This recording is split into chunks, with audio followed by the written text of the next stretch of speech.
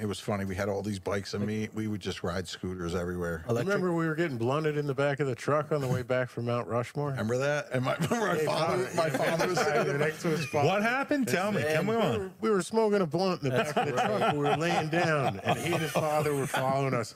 And we came to a stop sign, and Vin's like, "Holy shit, it smells like weed." Oh, no. Dad was like, "You smell that? You smell that? It's great outdoors. Oh, I love it. Good shit.